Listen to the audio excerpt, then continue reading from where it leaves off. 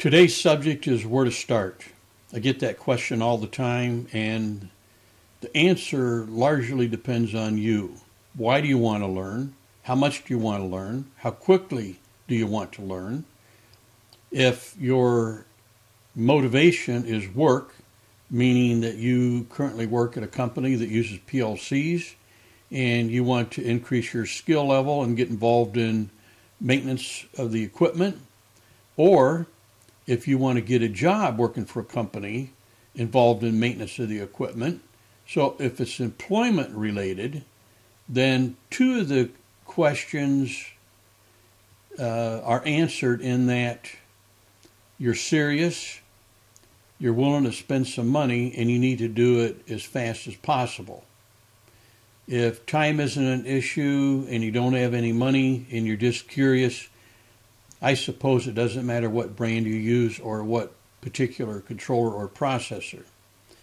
But if you want to do it fairly quickly and fairly thoroughly, and you want the job market that is the most prevalent in the United States, then you want to do an Allen Bradley processor or controller.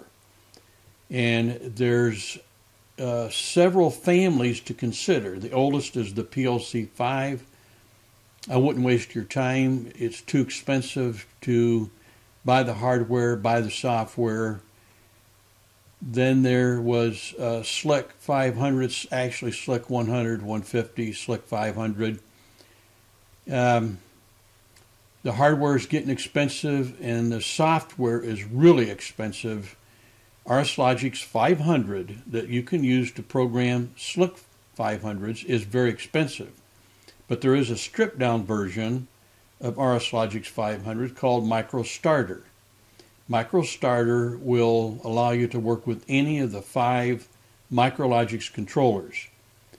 Then there is also MicroStarter Lite. It's the same software, but it only supports Micrologix 1000 or Micrologix 1100. So let's go take a look at that hardware and discuss this a little bit more. By the way, MicroStarter Lite is free. MicroStarter that programs all 5 Micrologix, it's not free, but it is under $200. So if you're serious about increasing your skill level, if you're not willing to spend $200 on the software and $200-300 on a used PLC, then I don't know. That's probably more the hobby level than the professional level.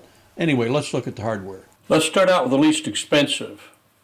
The oldest of the family is the Micrologix 1000. And what came after the 1000 was the 1200 and then the 1500. After the 1500 came the 1100 and then the 1400. Don't ask why. 1000, 1200, 1500, 1100, and 1400.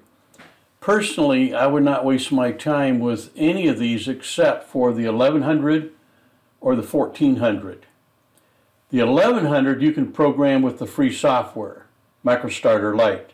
But for the 1400, you're going to need the software you have to purchase a license for, which is MicroStarter. If you're after employment, then the highest installed base in the United States of controllers that require maintenance. Now, there are some controllers that are commodity type projects that might run a small press or a conveyor or something, and there's really never any real maintenance to be done on them. But the highest installed base in the United States is Allen Bradley. I don't use Allen Bradley because I have any dog in the fight. I use it because that's the predominant controller that's used in the industry. For that reason, the software developed for programming these and troubleshooting these is more well massaged and developed than any other brand. I don't care what anybody tells you, Rslogix is the easiest software to use on the face of the earth. Now, the real bit heads, the space cadets, they might want to argue because they like a more intimate feel with the bits and the bytes. But if you're a maintenance person and that's what you're after, is learning to work with PLCs at a maintenance level, then the first thing you're going to want to learn is ladder logic. And you can do it with a free software with the 1100 or with the MicroStarter software that's about, well, it's under $200. The advantage of the 1400 is that you're going to have a much broader range of subjects you can learn. So my recommendation would be the Micrologix 1400, and it comes in a variety of part numbers, all based on what the electrical interface is for the inputs and the outputs. I prefer the DC in and DC out. That gives me the greatest flexibility in what kind of inputs and outputs I use. I never use any controllers that require 115 volts for anything. These all require 24 volts DC that comes in from an external supply that I have attached to my terminal strip over here.